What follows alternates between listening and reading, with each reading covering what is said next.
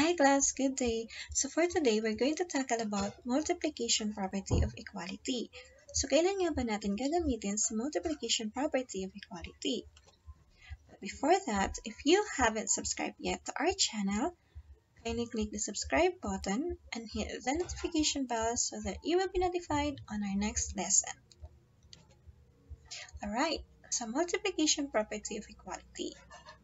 Multiplication property of equality, if A is equal to B, then A times C is equal to B times C. So in other words, sa multiplication property of equality, pinapahintulutan tayo na mag-multiply ng parehong quantity sa both sides ng equation to solve for that equation.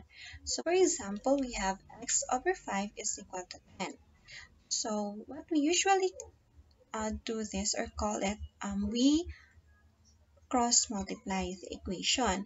But the correct term or the correct way na ginagawa natin is we apply multiplication property of equality.